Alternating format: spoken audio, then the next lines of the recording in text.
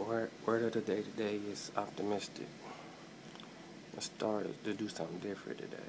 We'll go with the definition first. It's hopeful and confidence about the future, positive, cheerful, and bright. And the Bible verse is Joshua chapter 1, verse 9. Have I not commanded you?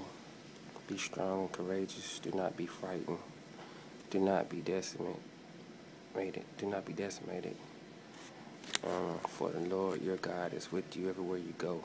And another verses, Bible verses, Philippians 4:13. Everybody know this one is, I can do all things through Him that strengthens me. And I just want to encourage everybody to be optimistic in life. I'm going through adversity right now, and I'm just trying to be optimistic through the pain, through the struggle, through the stress. And continue to pray for me. I pray for y'all. Encourage everybody to be optimistic in life. Word of the day is optimistic, Be positive. Have hope for the future.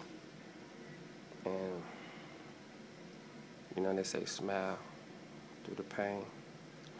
Right now I ain't smiling, but off camera, man, I'm trying to joke and laugh and be optimistic throughout my day. Inside, I'm dying, crying. But on the outside, I put on a smile, be optimistic.